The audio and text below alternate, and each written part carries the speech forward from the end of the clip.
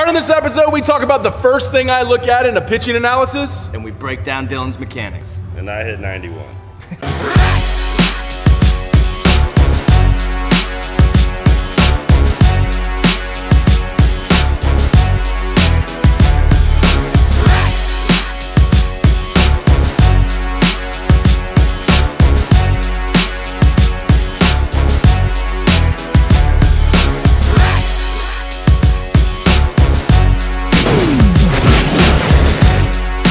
All right, Brent Porcio, Stephen Godani here, and Scott. What's your last name? Suter. Suter, yeah. I knew I was about to say Suter. I'm not gonna been here for 7 That months. guy's here. He's the gym fly, floating around here. Making gains, though. Hey guys. Broke 90 for the first time. Yeah, I broke 90 this week, so that was good. Pretty excited, but didn't get it on video. No, I'm sorry. So it's not legit yet. Got to get it on video. All right, so the @TopVelocity hashtag Pitch Tip Show. We go to Twitter, Facebook, Instagram, Snapchat. @TopVelocity hashtag Pitch Tips, hashtag Baseball Tips. Ask your question, we answer on the show. And I don't know, nothing's really going on. All of our pro guys left. Actually, we got a pro guy on the way to Florida. Wants to stop by, and maybe we'll get him on the show tomorrow. So be heads up for that. But hey, baseball's starting. Spring training's off. It was fun watching these guys. I'm not going to give out the name. I think I have an idea. Of It's who it not is. I was gonna stay with it. It's not It's not someone who's training here, but big fan of the approach, and hopefully we'll get him on the show. So what's the question for today? Cheeky asks, first thing your eye is drawn to when evaluating a pitcher for the first time? First thing my eye is drawn to when I look at a pitcher, I don't know why. It's probably, I don't know when it started happening, but like I look right at the feet. I look right at the legs. I don't really notice what the arms do until afterwards.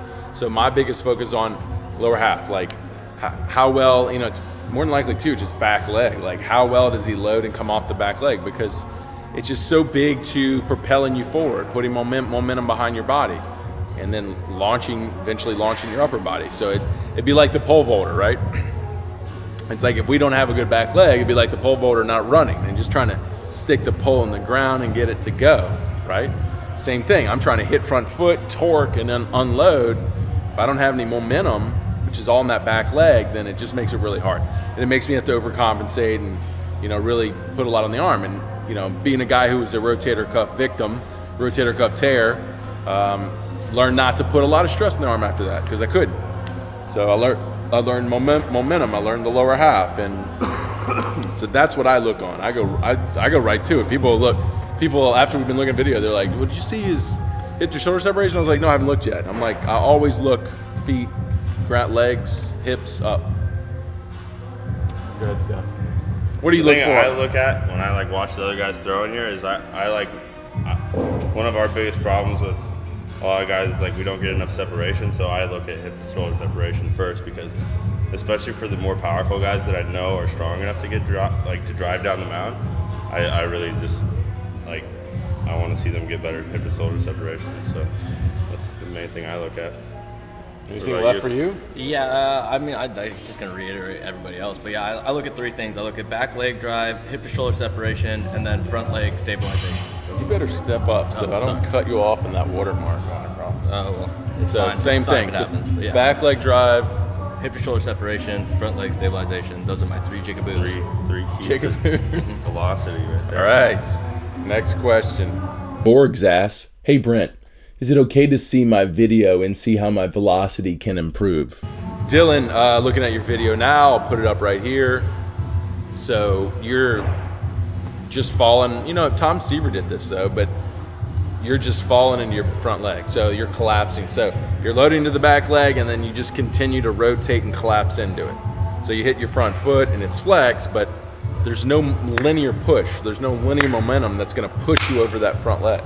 So there is a little bit, but not a significant amount. So you fall and collapse into the front leg, and then you can kind of finish your trunk forward, but there's no projection, there's no catapulting of the trunk, because you're not peaking forces. High velocity pitchers most high velocity pitchers have good back legs, tend to peak forces pretty well. You know, someone like Chapman can go 120% of his height into his front foot and do that faster than most any guy in Major League Baseball. So, but at the same time too, Chapman, I see is using less of his back leg, more than likely because he's lifting and he's getting so big and explosive. I don't think he needs as much of that lower body power anymore. I think he's just a better athlete now that he's getting bigger, stronger, faster. So, but if you're a guy who just is 85 and you're doing the best you can with your athleticism, then you've got to get more momentum in the front leg, and that just is going to help. I mean, just look at Chapman in Cuba. I mean, he was just flying off the mound, back leg driver. What did you see? Biggest thing that I see is that you're standing up like really tall.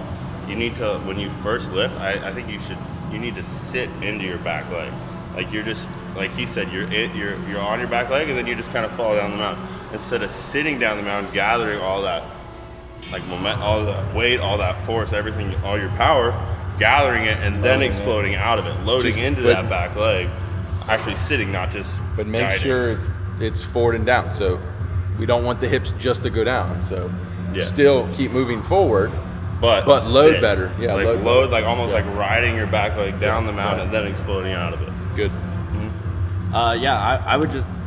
Are you good? Yeah. Okay. Yeah, I would just say, to me, when I look at it, it's moving just so slow. So that's where it'll come back to mass times acceleration. Like from the mass perspective, like I don't know how much you weigh or how tall you are and stuff, but you don't look particularly that big. But just the acceleration factor is.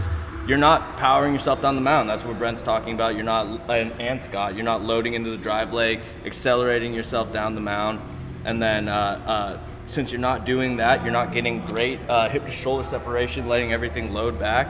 And then hitting front foot strike, it's you have a decent front leg where it's like stabilizing and you're going over, but it's not a stabilization and extension back into the body to launch the trunk forward, which we see a lot of high velocity pitchers do, and in studies showing the stabilization and extension back.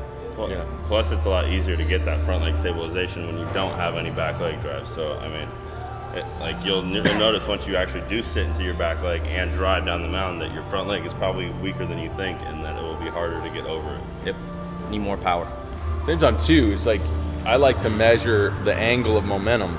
Your angle of momentum is really down below your front leg. So when your hips are hitting your front leg, it probably has to redirect back over your hip.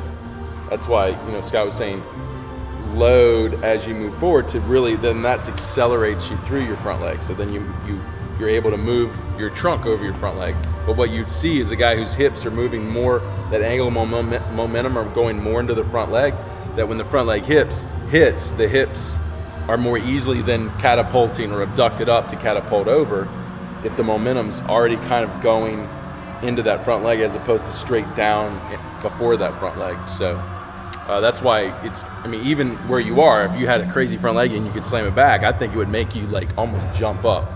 But that's just my opinion. All right, that was good. If you have a question, go to Twitter, Facebook, Instagram, Snapchat at TopVelocity, #PitchTips, #BaselTips, ask your questions. 3X Velocity camps, 2X camps will be coming up this summer. Hurry up and book for those.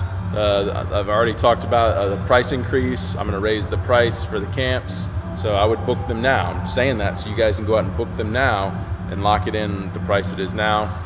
And we'll see you on the next episode. Yeah. Holla, we them boys. Holla, we them boys.